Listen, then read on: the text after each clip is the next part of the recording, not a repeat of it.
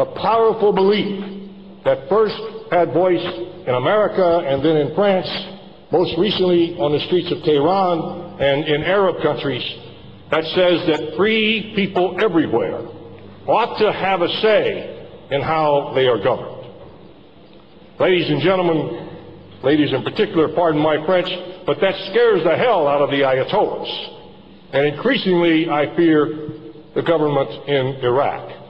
To the degree, I'm not sure that they will want to settle this situation as soon as we would like.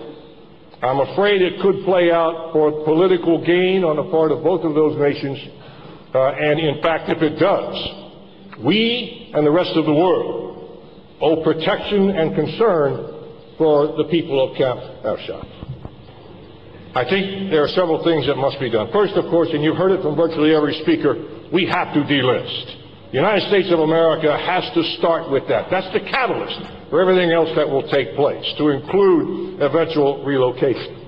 Secondly, although I think it's very commendable that we have seen the UN and the EU issue mandates, I think they have to put teeth into what they're talking about here, with the eventual arrival of either blue helmets or U.S. troops on deck to ensure the protection of these people in what is increasingly becoming a hostile environment.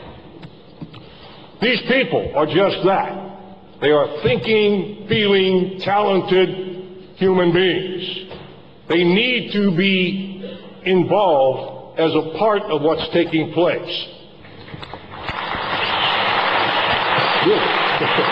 Second topic. I'll have to move quickly. I fear there was a collision on the horizon between us, the United States, and Iran over development of Iranian nuclear weapons.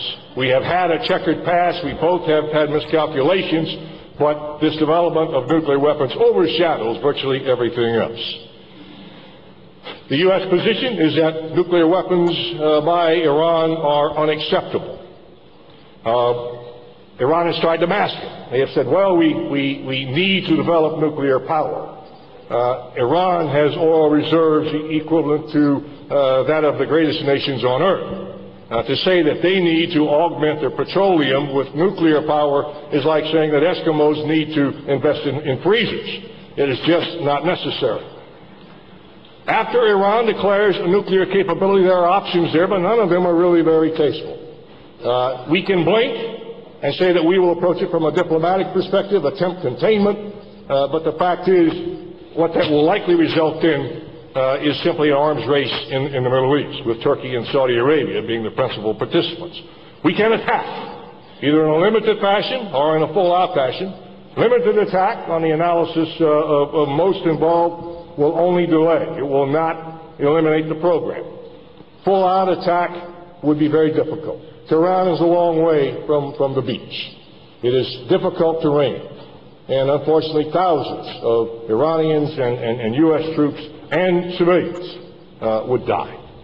There is perhaps a third good option, and that is from within. In fact, it's ironic, but the solution to both points I've talked to you about have commonality. The opportunity for the people of Ashraf to eventually go home, the opportunity to avoid serious conflict between the U.S. and Iran, both could result from change from within to change out the Iranian regime. There are storm clouds on the horizon, but they don't have to affect us. We need an Iran that does not seek nuclear weapons, that does not support international terrorism, and that does not kill its own citizens on its streets. Rather, one that encourages individual freedoms, provides representative government to its people, and seeks international and regional relationships.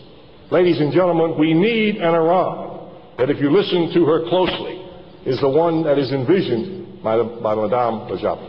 Thank you very much.